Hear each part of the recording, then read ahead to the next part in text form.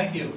It's a pleasure to come down and be able to talk to this audience this evening. I know a lot of you have heard through the news media a lot about the marine mammal and blue whale strandings that occurred last fall.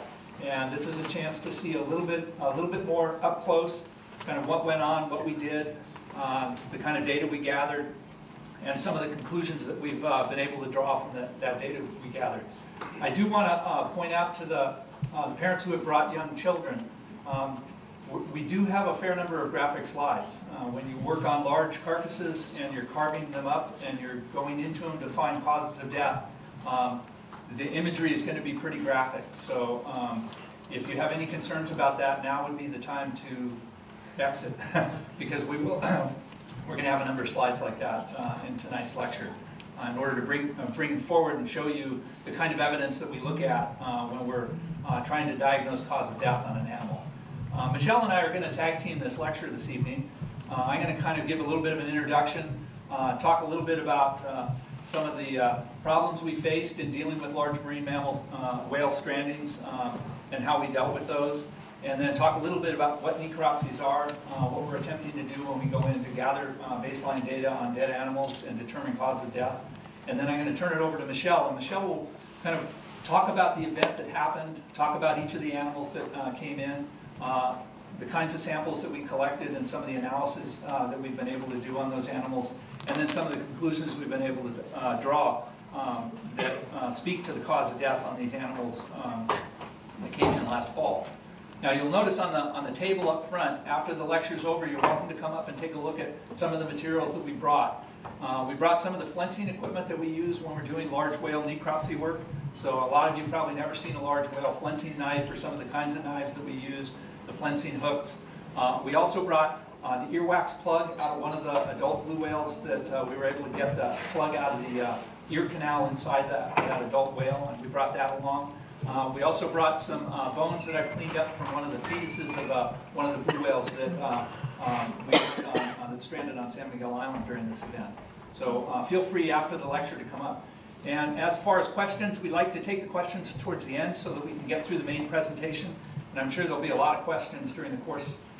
If you could hold them until we get to the end, and then we'll leave it open as long as you want to ask questions. Michelle and I will try and answer the questions that you've got. So let's get started. So I'm going to talk about logistics and challenges that we faced in dealing with a large whale stranding event. I'm going to also kind of introduce you to what a necropsy is and what we attempt to do when we do necropsies. And then Michelle will take over and do the history of the large whale strandings and ship strikes in Southern California, the description of this recent blue whale stranding event, and then the results and findings from the necropsies that we were able to do on the animals that stranded. So first off, logistically, we faced a number of problems as it relates to these large whales when they die and they show up. They don't always show up in opportune locations where you can easily work on them. So a lot of times these are first spotted when they're floating on the surface of the water. And you can't work on a carcass when it's floating in the water. So logistically, we have to wait till that carcass comes on shore where we can actually work on the carcass.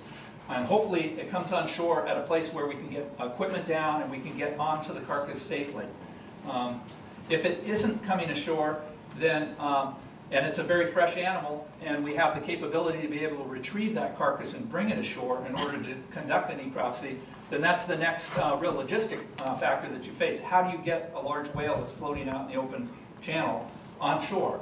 And then where are you going to land it? Who's going to let you put it on their beach in order to carve it up and make a big sting? So logistically, that was a big issue here in Ventura County, dealing with that. So arranging that beach for access to conduct the necropsy was a real problem. And then assembling the team. These are really large animals. They fill a good part of this room and beyond in terms of the length, 72 feet, 73 feet on these things. And it takes a team in order to do an effective necropsy on large animals. So Michelle was really effective at bringing together all of the individuals that really played key roles in conducting the necropsy on these animals. And this is just a picture kind of showing the team that was assembled to work on the whale that we actually towed ashore down at Point Magoo. We also had issues related to remote access. These whales don't necessarily wash up on a nice sandy beach that you can easily walk down to and work on the animal at low tide. Sometimes they wash up on a remote beach out on one of the islands. Logistically, you have to get out there. You got to figure out how to get you, your team, and your equipment out to that, onto the island, and then out to that remote beach on the island in order to work on the animal. And this is just an example of, we were lucky enough to be able to work out the logistics and the funding to be able to do this, access to this particular blue whale and the fetus that came out of this blue whale at Washington on Simonton Cove in late November of last fall. And we used helicopter to get our team out, a much smaller team, in order to work on that animal at that point. We also had problems when you get a whale and you're trying to get it on the beach. It'll just roll around in the surf. Well, you can't work on the whale while it's rolling around in the surf. You actually have to get that whale stranded on enough of the beach that it's dry enough that you can get around it and work on it, and it's not moving around while you're trying to carve on it, because it's really dangerous. Part of what we ended up having to do was work out arrangements to get heavy equipment to come down and give us a hand with being able to pull carcasses further up on the beach in order to gain access to it. And then also to utilize the heavy equipment during the process of the necropsy, because the heavy equipment could move large blocks of muscle and tissue and organs out of the way so that we could get at the next piece of the animal that we needed to look at. So challenges that we faced in doing these large whale necropsies, first off, is safe access. These are really big animals. When they're moving around in the surf, as these pictures, as you can see, it's really dangerous to work around those carcasses when they're flopping around and being pushed around by the surf. What happens is the carcass creates a pit in the beach from the waves moving around it. And then the waves rock that carcass back and forth. Well, when it rocks one way, it opens that pit. If you happen to stand close to it, you get sucked under it. So you can end up getting crushed by the carcass of the whale and caught underneath it if you're not careful. So when water's moving around that carcass and it's being washed around in the surf, it's really dangerous. And so on the lower slide here, this is an example where we just hit a tidal cycle where the tide didn't go out far enough that we could get all the way around the back side of the animal safely. It was just in the part where it was washing around. This animal here we couldn't access until we hit a low tide, when the tide was far enough out. And this one, in order to get this attached, I got knocked over 3 different times by the tail of this whale as it was moving around in the surf. It completely knocked me over and dropped me into the water, trying to get the straps attached to the back of the tail. So safety is a primary issue when you're going to conduct necropsies on animals like this. The other is crowd control. The first, these blue whales that came in here in Ventura County stranded on a beautiful spot. It was right next to Highway 1 and 101. The main train traffic would stop and people would get out and take pictures. Everybody along the highway would stop, and quite a few people wanted to get down right next to that whale, touch it, feel it, smell it, be close to it. And you can't have large numbers of people down on a carcass like that for some of these same reasons. They can get injured in the process of getting too close to the carcass. They can get injured in the process when we have heavy equipment down there, and we actually have really sharp equipment that we're working with in terms of the knives and other things. So it was real important that we had safe access for the necropsy team to work on these animals without having the public right on our shoulders while we were working. But this was kind of cute. We got the cheerleaders. Another one is the media. It was really important that the media be kept informed of what was happening during the process as we worked on each of these animals, and to provide the media with correct information so that the media is not getting incorrect information, and then it kind of grows from that incorrect information getting out. So we had to have part of the team that was assembled to deal with these necropsies had to deal with the media, solely with the media, and they would transfer what information we were getting during the course of the necropsy to be able to get that out to the media as soon as we felt comfortable that we had some basic conclusions or some information that we could provide the media about what was going on. This is, the next one is, you know, it's a big stinky job when you work on big dead whales, and there's no 2 ways around it. It stinks up the whole area you're working in, it stinks up the beach that you're working on, it stinks up the equipment, the people that work on the animals, and you just have to get in it and do it. Working on large whales, you get used to it. So, what's a necropsy? Necropsies, technically, the definition is it's a post-mortem examination or an autopsy of a dead animal. It comes from the Greek word meaning seeing a dead body. And it's composed of 2 different elements. The first part is an external examination of the animal, and the second part is an internal examination of the animal.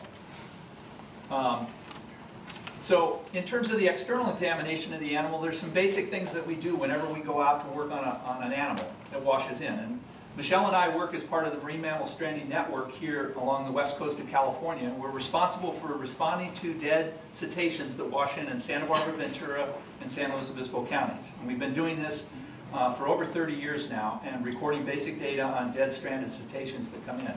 And every time we go out on an animal, we have no preconceived idea of what the cause of death was on that particular animal. We go through a series of steps and gather a similar set of data off each animal before we draw conclusions on why that animal died. And so the first is you want to identify what it was. Let me see if I can get back there. Oops, it's going fast. So we ID it, determine the sex of the animal, photograph it. We take a whole suite of external measurements on the animal, and then we'll collect a series of samples off the outside of the animal. First we'll take skin. Skin's used for getting DNA, for DNA analysis and looking at stock assessments. We collect blubber, which can be used for heavy metals and pesticides and other things like that that can get concentrated in the blubber. And then any ectoparasites that are still on the outside of the animal, we'll collect those also. Then we thoroughly inspect the whole outside of the animal that we can actually see. Now these big animals you can't roll over and see the other side. You see what's there, what's exposed, that's out of the sand and out of the water at the time that you go to begin to work on the animal. And so that's what we inspect at the time before we actually cut into the animal and start to work on it. And basically we're looking for any evidence that there's signs of trauma to the animal that might have been caused by human interactions. Then we go into the internal examination, and this is where we actually take the big knives and we start to cut into the animal and work our way down through the carcass of the animal. We'll inspect the internal organs and the skeleton for any evidence of trauma or disease in the process of going through the whole animal. We'll collect organ tissues if the animal is fresh enough and you can get fresh enough tissue off of the animal. We can use that tissue for histological analysis and in the lab look for other signs of disease or pathology that come out in that histological analysis. We collect blood and serum and urine and feces, all of which are used in various types of tests to look for factors that are affecting or causing death or disease in marine mammals. And then if we can get into the stomach and or the gut tract, we'll look for any sign of any kind of stomach or gut contents. And we'll try to collect that material because it gives us a window into what were these animals eating prior to the time that they died, and a little bit about how they're functioning in the ecosystem. If they're endoparasites, like nematodes and hookworms and other things like that that live inside the GI tract or in any of the organ systems that we go through, we'll collect those at the same time in order to look at kind of the pathology of those parasites. So as you can see from the pictures here, these are big animals. Everything's big when you open up these large carcasses. You can see how big that heart is on that lower picture there. At the time that we're taking samples off these animals, we set up a station where one or two people are processing all of the samples that are coming off the animal, bagging it, labeling everything, getting it in either on ice or into the proper medium for preservation, so that when we get this stuff back to the lab, we'll get the maximum use out of that material. It's not going to have degraded to the point where we're not going to be able to get effective data from it. On these large whales, we found that having access to heavy equipment was really beneficial for us in being able to do thorough necropsies on these really large whales. Had we not had heavy equipment to help out in the process of the necropsy, we wouldn't have been able to do as complete a necropsy on these animals as we were able to do. In this first picture up here, you can see these big excavators. There were two of them that worked with us on the blue whale down at Point Mugu, and we were able to use the excavators to rotate this animal. It was originally laying with its belly up. Well, you like to go through the belly in order to get at all of the organs. Well, you can't climb on a big carcass that's all oily and slippery with big, huge knives and everything and start cutting. You can slip inside of that carcass from up above and be lost down inside of it. So you can't carve from the top side down. So using the heavy equipment, we could rotate the animal. They held onto the carcass until the sand built up behind it from the waves, washing the sand in. Then they let go and the animal was oriented so the belly was facing us. So then we could excavate off tissue and material off the front side of the animal and use gravity to bring that right down onto the ground. And it allowed us the capability of starting at the front end of the animal, working our way all the way down to the tail end of the animal, organ system by organ system as we went. We also used the heavy equipment in the dissection process. So if we were working on a lung and we got this, the tissue samples we needed from the lung, but we needed to look down below what was under the lung, then we'd have the heavy equipment come in and hook onto the lung, and we'd cut a little bit, and then have the heavy equipment lift it out of the way, and then we'd work on the next chunk of the animal down underneath it. The heavy equipment was also used to help haul away that kind of material, dig pits on the beach, and bury some of that kind of material on the beach. So you can see these are just some examples of the heavy equipment operating down at the Point Mugu animal. We buried, the organ material that came out of that animal was what we buried on the beach at Point Mugu, and then the animal was towed back out to sea past the shipping lanes and released. Our thought was it was going to sink. It never sank. It came back, right? It kept coming back, further south. It went into LA County and down along beaches of Malibu. And, yeah. Okay, I'm going to turn this over to Michelle. She's going to take the rest of the lecture. Oh, yeah, that's it. Okay, thanks, Paul. So I'm going to begin with a little bit of our history of the stranding work that we do at the Museum of Natural History. And as Paul mentioned, we've been collecting data for over 30 years. So our data goes back to 1975. And you can see the peaks and valleys, but on average, we respond to about 3 whales per year and about 9 dolphins per year. You can see starting in 2002, we have much higher numbers than in the previous history. And that's not a reflection of more animal stranding, it's more a reflection of dedicated grant funds to the marine mammal stranding program. So prior to that time, we didn't have dedicated funds specifically for this program. So as you can see, funds definitely help out with the workload and paying for the ability to get out to the animals and then analyzing the animals once we get to them.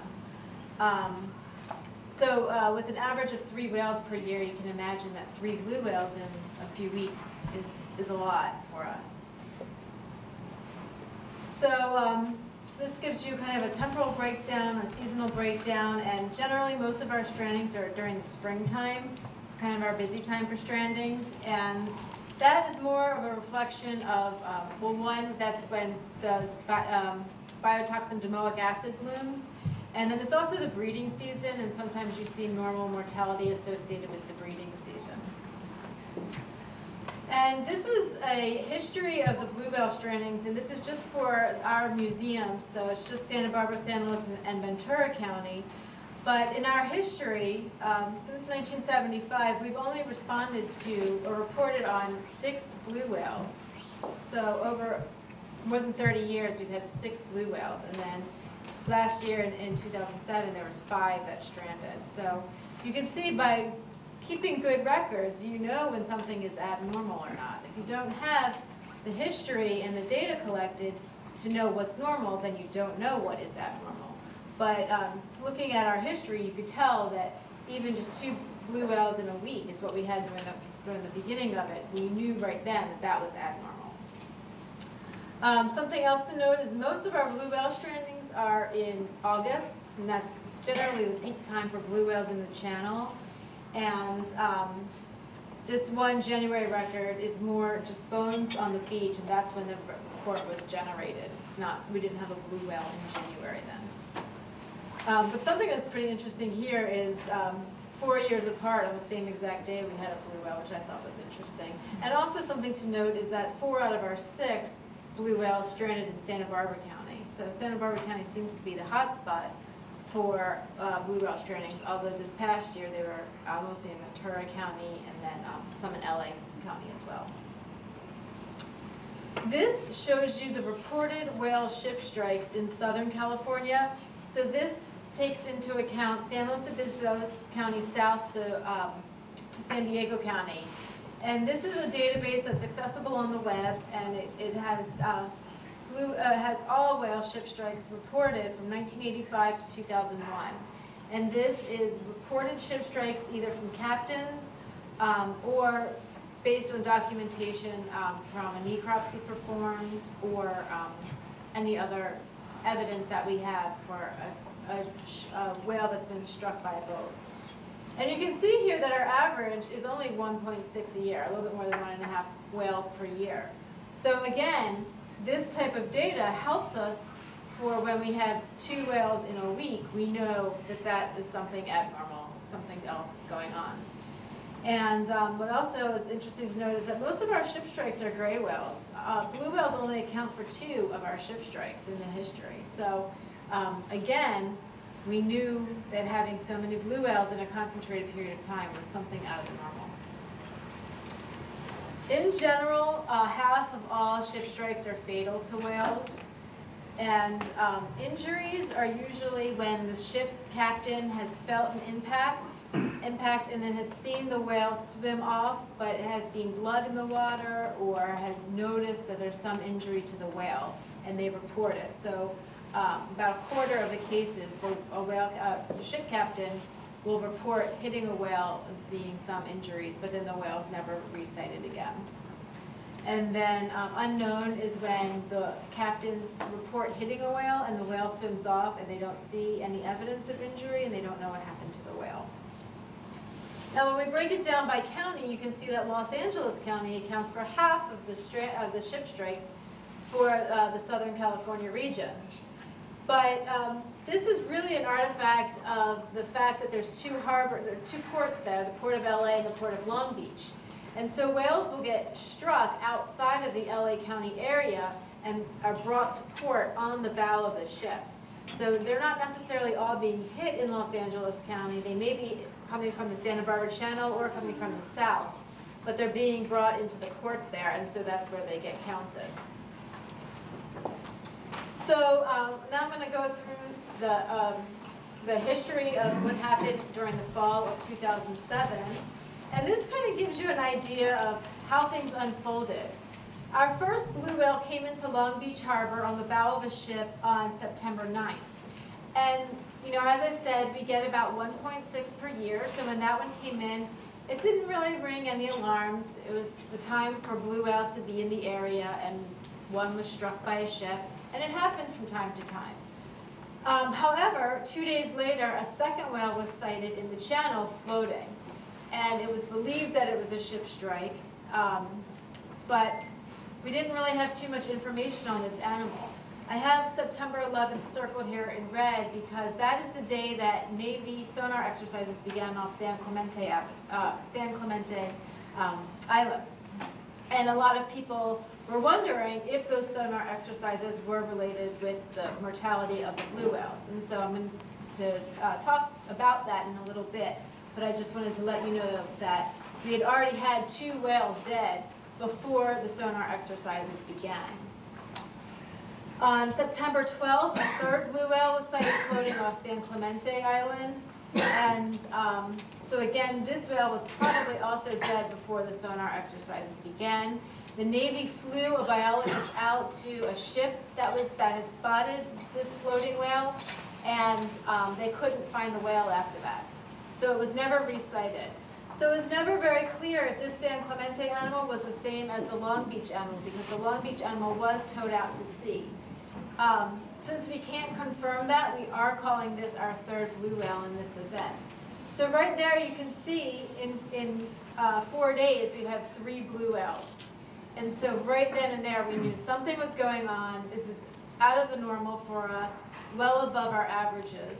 And so that's when we started talking with the agencies about proceeding into more of an investigation mode of what was going on.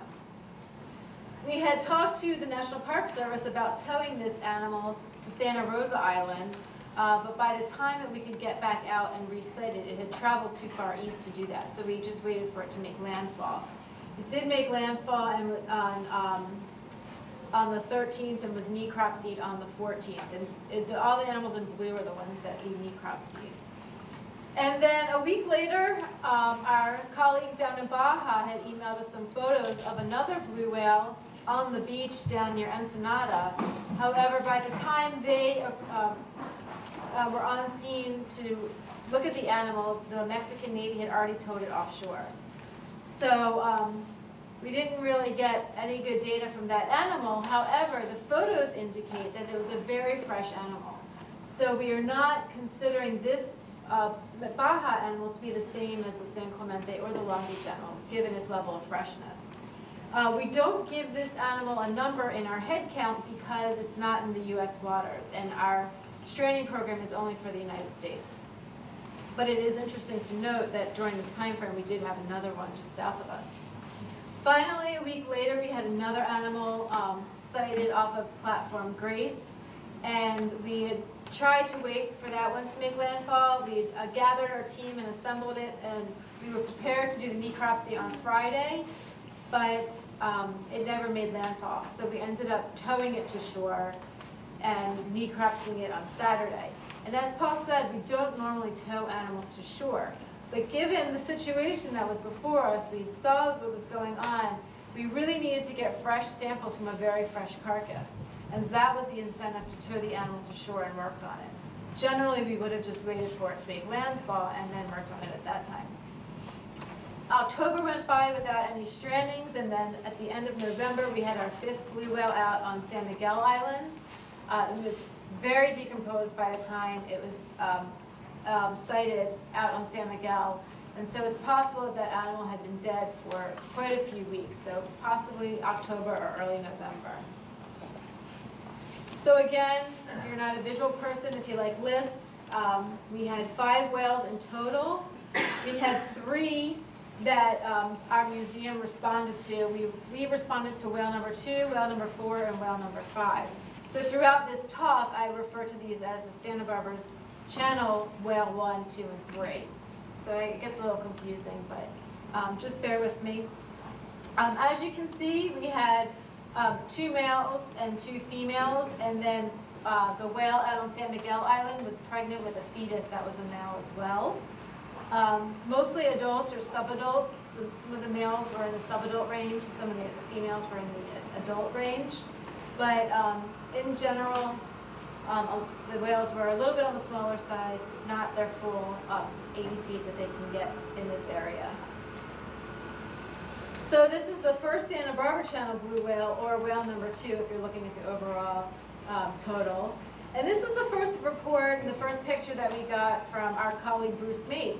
And he was out tagging blue whales, and he saw this one floating.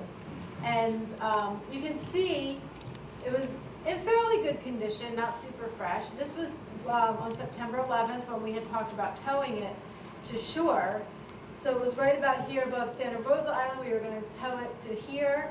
By the time the winds kicked up and we couldn't get back out, and by the time any other sightings were on the animal, it was already 26 miles to the east, almost to the east of Santa Cruz Island. So it was already too late to tow that animal to a beach. We had just waited for it to make landfall. On the morning of the 12th, it was in the southbound shipping lanes. By that afternoon, it was in the northbound shipping lanes. And then by that afternoon, by the evening of the 13th, it had landed on Hobson County Beach. So it traveled pretty fast, which we were surprised. We had thought we had another day or two to kind of get everything together and ramp up for it, and before we knew it, it was already on the beach. So this is that first picture that I showed you. When you look underneath the blubber layer, you can see the point of impact, and you can see this is all bruising and bleeding in this area, hemorrhaging. And you can see there's almost no indication on the skin of what was underlying that tissue. So a lot of times these animals get struck by boats, and unless you really cut into the animal and look for evidence of ship strike, you may never find it.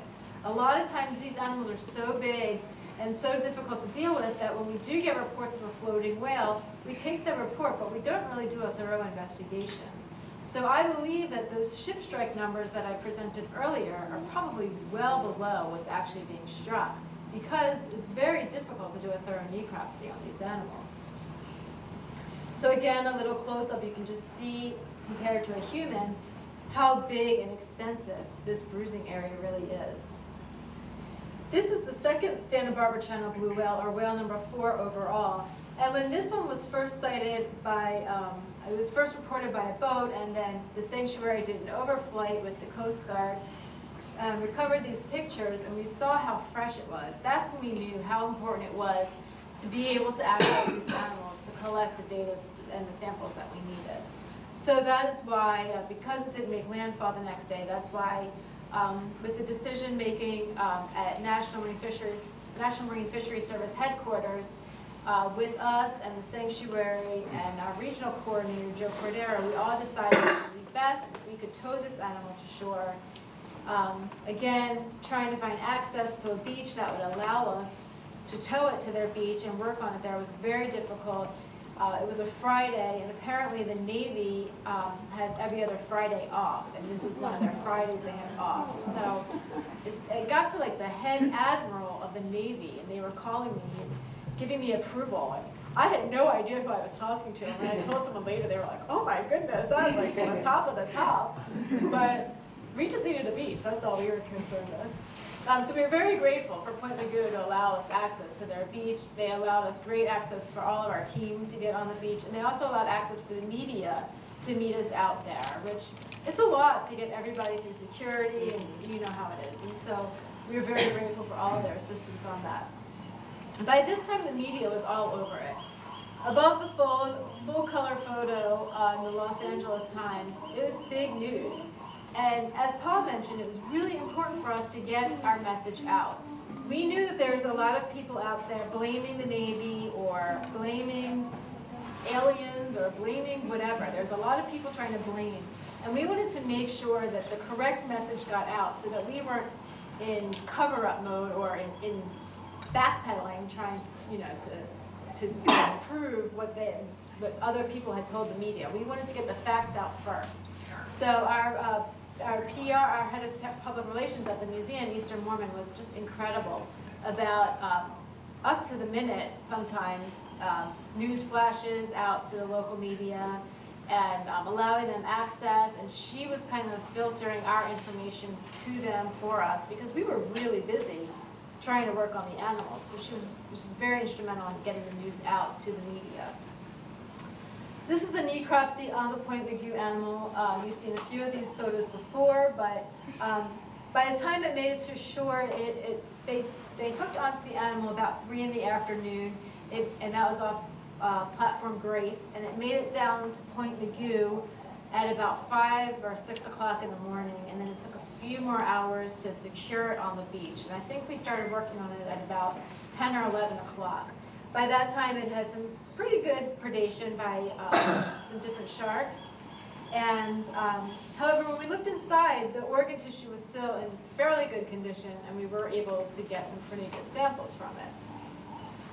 Finally, we had the third Santa Barbara Channel blue whale, or whale number 5 overall, that was out on San Miguel Island. And this animal was very decomposed, as I mentioned, and it had expelled a fetus on the beach. We know that it expelled the fetus on the beach because of how close they were together. If this animal had expelled the fetus out in the water, it's highly unlikely the fetus would have been that close to it. We do know it was a fetus because it was only 13 feet, and blue whales are born at about 25 feet. So it still had to almost double in size. As Paul said, it was difficult to get access to the back of the animal. But from the photos and from the observations made, it was clear that a ship propeller had cleanly severed the flipper off of the whale. And right there, you can see the radius and ulna. That's what you're looking at there. So a clean cut right across the forearm. We do know that that occurred from a ship propeller. However, because the animal couldn't be examined internally, we don't know any other injuries to this animal. So we are considering this animal that it was did have involvement with a ship, but we don't know what exactly was the extent of that damage. This is a close-up of the fetus, so a very rare find. Not very many people have seen a blue whale fetus, so it's really interesting to be able to get samples out of the fetus, and this is the team collecting some bones and skeletal material and some other tissue samples. And some of those bones are over on the table, so be sure to have a look at those after the presentation. And then, so from these necropsies, we were able to confirm that it was a ship strike that killed these animals. It was a collision with a large vessel. Some of the indications are shown here. This jagged break on the rib. In the documented literature based on right whales, they've also seen these jagged breaks from collisions with ships. So it's very well documented that this is the type of injury you see from blunt trauma on a large vessel onto an animal. Additionally, you can see that the vertebral column here, part of it, and these dorsal processes were all broken off. And you can see how dark they look at the tips of the bones. That indicates that this injury occurred while the animal was still alive. It was blood, these tips of the bones were bleeding when the animal died. If the animal was already dead and it was hit by a ship and these broke, you wouldn't see the bleeding there. The heart wouldn't be pumping blood through that area, so it wouldn't be actively bleeding, and you wouldn't have this staining of the bone like you get as bruising. Down this lower slide here, this is the vertebral column here. It was completely severed on this animal.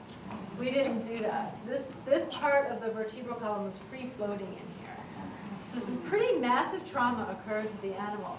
Also in this area you can see a lot of coagulated blood, which indicates that the animal was bleeding when it died. So another indication that the animal was alive when it was hit by the boat. And finally, in this last slide here, you can see that's actually a piece of the skull. So almost like an eggshell fracture to the skull. And if any of you have seen the skeleton up at the museum, you know how massive these bones are, massive, massive bones. So for the ship to cause this much trauma to a whale is a very severe impact. And the animal obviously died instantaneously from this impact. Now, I'm going to go through all the data that we collected, and while this was going on, we knew that the animals were being hit by ships. We saw the first animal with the big contusion on the side and the broken bones. We saw this animal with the broken bones. We had the animal that came on in the bow of the ship. We knew that these were being hit by ships. We knew that that was the cause of death. But we had to go through and still try to figure out, was there something predisposing these animals to being hit by ships? We've never seen such a large amount of animals being hit by ships in a concentrated period of time like this. So we had a lot of questions about the sonar issue. We had some questions of, was it domoic acid related? And then we also were wondering, was there some kind of disease or illness that had impaired these animals and predisposed them to ship strike? So to begin with, we knew that at least the first 3 animals had already died before the sonar exercises began. So we knew that those animals were not sonar related. The point of view animal did die within the time frame of when sonar exercises were occurring. We did look at the tissue in and around the ear bones, and we didn't see any obvious signs of trauma to that area other than what the ship had caused. But again, there's still a lot of speculation in the peer-reviewed literature of what you would see in and around the ear bones in a sonar incident. However, the true facts really show it all. This red curve here is the hearing range for a blue whale. And again, this is based on models of information that we know from right whales and from some of the smaller cetaceans. It's also based on the information that we know of the hearing range, of the frequency calls from the blue whales. So all of this information gets put into models, and that's how they come up with these curves. They don't actually do hearing tests. Raise your right flipper if you hear the beat. It's really based on models. So there may be some, these may not be 100% the hearing range for a whale, but it gives you a good overall general range for where the animals can hear. And if you see here, this red curve here is below the range for this mid-frequency sonar, which the Navy was using at the time. It is in the range of the low-frequency active sonar, which you've also heard in the media, but that's not what was going on at the time. It was this mid-frequency sonar that they were using. And so in order for this blue whale to hear this sound, this curve would have to extend into this range, which it may, at the very top of this curve, slightly extend into this range. But as you go up on this y-axis, that also increases in decibels. So that means at this point, this sound source would have to be extremely loud or extremely close to the animal's ear for this animal to be able to hear that frequency range. So I compare this to the cell phone ringtones that teenagers and kids have that they claim their parents can't hear. And this is because adults lose part of their hearing range as they grow older. And the kids still have that frequency range that these ringtones are ringing in. So if that phone's in your child's pocket, chances are you're probably not going to hear it. However, if you take your child's phone and you hold it next to your ear while it's ringing, you probably will hear it, because it'll be a louder decibel. It'll be closer point source to your ear than your child's pocket. So you probably would still hear it if it was right next to your ear. Same thing with this. For this animal to hear in this range, it would have to be very close point source sound to the ear of the animal. And we know that San Clemente animal is not that close to the Santa Barbara Channel. So we don't suspect that the animals can even hear in the range of sonar, so we don't suspect that the sonar had any involvement with disorienting the whales, predisposing them to being hit by the ships. We also suspected that possibly domoic acid was to blame. And for a little background on domoic acid is a toxin that's produced by a diatom of the species of the genera Pseudonychia, produced by several different species. And what happens is, as you know, the blue whales, they feed on krill. Krill feed on phytoplankton or smaller plankton. And so if this plankton was producing domoic acid at the time that the krill was feeding on it, and then the blue whales were ingesting enough krill, they could possibly have been affected by the domoic acid toxicity. It's a neurotoxin that affects the brain, and we see it cause seizures in dolphins and sea lions and in birds. All of the tests that we did on the feces of these whales, and then on also some live free-floating whales, live living whales that had defecated in the water, and some fecal samples were collected, all of them came back below detectable limits for domoic acid, which means that there was no domoic acid present in those species at the time of the ship strike or in the live animals when they defecated. We also test, domoic acid is also known as amnesic shellfish poisoning. There's also something called paralytic shellfish poisoning, which is caused by a toxin called saxitoxin. We also tested these animals for saxitoxin. They also came back negative. So we know that biotoxins were not involved in predisposing the animals, disorienting them in any way, so allowing them to be hit by the ships. We have found domoic acid in a live animal. Feces from a live animal in 2002 were tested, and actually had very, very high levels, much higher, about 10-fold higher levels of domoic acid in its feces than we see in smaller cetaceans and the common dolphins. But the animal was still alive. So we do know that blue whales can withstand a much, much higher toxin load than some of the smaller cetaceans. We also looked at pathology. We thought maybe these animals had some kind of illness or disease that we couldn't see just by looking at the overall organs. Maybe it was something microscopically going on or something congenital going on that was causing some kind of illness in the animal. We didn't find anything that's significant enough to cause mortality or disorientation in the animals. However, this is one of the first documented full necropsies on blue whale. And so there's not a lot of information in the pathological record of published literature on normal disease process in a blue whale. There's a little bit from the whaling days, but nothing as detailed as we collected. So what we found wasn't significant to the cause of the mortality of the animals, however, very significant for the contribution to science. We did find a protozoal cyst in the cardiac muscle, the heart muscle of the blue whale. It was a sarcocystis cyst, which is very prevalent in the marine environment. It's prevalent in wildlife, in cattle, in domestic livestock. It's a pretty prevalent parasite that is passed from herbivores to carnivores. Its final life cycle is in the carnivores. It's usually found in skeletal muscle or axial muscle, but not totally uncommon to find it in the heart muscle. So as I said, this is a very significant documentation. It's never been documented in a blue whale before. We've never had the opportunity to look at microscopically at a blue whale heart before, but pathologically it was incidental. Again, we found a nematode inside the lung of the blue whale. It's very common for marine organisms, marine cetaceans, to have nematodes in their lungs. We see it very commonly. But again, we've never microscopically analyzed the lung of a blue whale. So while it wasn't pathologically significant, it was still interesting to document. So we ruled out the sonar, we ruled out domoic acid, we ruled out pathology, we ruled out some of the biggest players that could have affected the animals in predisposing them to being hit by the ships. So really what it came down to was it was behavioral. The animals were much farther inside the channel, farther east than they had been in previous years.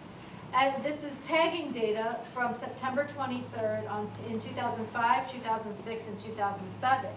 And you can see that in 2006 and in 2005 and in 2006, the animals are farther outside the channel, a little bit more off Point Conception, farther west. If you look in 2007, the animals are concentrated in the channel. And this is some of John Kalimbakidis' data. He was tagging in early September, and he also noticed that the animals were much farther east than he had normally found them, and were swimming and feeding within the shipping lanes. And I know a lot of you in here have worked with John and heard a lot of his presentations in the past, but for those of you that aren't aware, John places a tag on the whales, and it monitors their diving and their feeding behavior. His tags do not satellite link his data to him. He has to recover his tag and download his data, which gives him great incentive to stay with that whale until that tag falls off. And he had indicated to us that while he was staying with these whales, waiting to recover his tag, he was also dodging large ships. So not only were the whales dodging the ships, the researchers were as well. So it indicates the animals were feeding in the area while these large ships were moving, mostly in the southbound shipping lanes. And he'd also had noticed that the animals were feeding a little bit more shallow than they normally do during the day. So during the nighttime, they usually have the shallow dives, but during the daytime, they were feeding on surface krill, which also was not causing the animals to dive deep while they were feeding. So these animals were up at the surface feeding, and then the whales came along, and they didn't even know it was coming. This is also a slide from John, and this shows southbound and northbound shipping through the channel. This is a 3-month time span. So it just kind of gives you an indication of the amount of ship traffic that we have and the path that these ships are following. This is some data that I found from the Marine Exchange of Southern California and one of their reports. And this arrow indicates September 2007 when we had the bulk of the ship strikes. And you can see that nothing was out of the normal. We didn't have more ship traffic than normal. And as you can see here, there's really no increasing trend in ship traffic.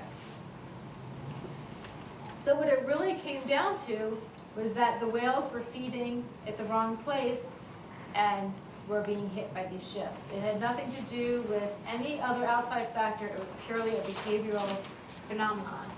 And what you can see here is, if you kind of squint your eyes, you can see a fin whale here across the bow of the ship. Here's the rostrum, the mouth area. Here's the pectoral flipper. You can see some of the ventral pleats here and the rest of the body here. So a lot of times these ships have no idea that they even hit a whale. They'll come to port, and this is coming into a port up in Puget Sound, and they don't even know that they have a whale on them. Sometimes they can go back and they can check their logs of when their boat slowed down a little bit or when their miles per gallon changed a little bit, and that's when they realized that they hit something. But this bulbous bow protrudes out of this ship, and it provides, it causes the bow brake to be a little bit farther farther back on the ship than right up at the bow. So it's pretty quiet at the front of the ship. These ships can be up to a quarter mile long with the engine in the back. So a lot of times these blue whales don't even hear the ship coming, and this bulbous bow is right there and hits them. And you can see from some of the earlier slides how much damage that bow can do to a whale.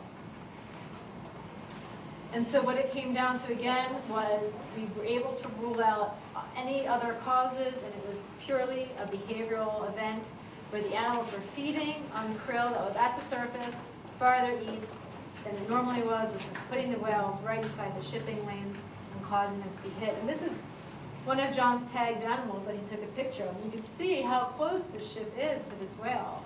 Imagine John on his little inflatable out there with these big ships passing by. So again, when you're working on a large whale and you're working with so many different factors, the animals are still floating, trying to bring them to shore, or the animal hits the shore, there's more people to thank than are even on here. But there are so many people that helped out and came through with resources or expertise, provided support, aerial support. The sanctuary did a lot of overflights of the shipping lanes. They were constantly in communication with us, with the Coast Guard, and with Marine Exchange to try to get information out to mariners of where these whales were congregating, and also where the dead whales were floating so that ships wouldn't continually hit them. A lot of the staff at the museum helped us out. The Noah Prescott Stranding Grant Program provided funds for this, and actually most of the funds to tow the animal to shore and to work on the beach with the heavy equipment came from Moss Landing Marine Labs. They had a large whale stranding grant, and they allowed us to have access to that grant, which is very generous. It was a large, it was about $25,000 that they gave us money for. So we're very grateful for all of our colleagues up and down the coast that help us. The Marine Mammal Center, Francis Gullin, the veterinarian there, came down for all of the necropsies, and one of the vets from San Diego SeaWorld, Judy St. Ledger, came up. We had a lot of help from other scientists and researchers and vets from the area. And again, all of the Channel Islands parks and sanctuaries and Ventura County parks also were very instrumental in allowing us access to these animals and helping us collect the data that we need to really find out what happened and why it happened. It's easy to say, yeah, the animals got hit by a whale, the animals got hit by a ship. But if you can't rule out everything else, you really don't know what's going on. So it was very, it was just a huge boost for the scientific record to be able to collect the data that we did and come to the conclusion that we did. So thank you for your time tonight. Paul and I are here for questions, and then again, make sure you go peruse the tools that you need.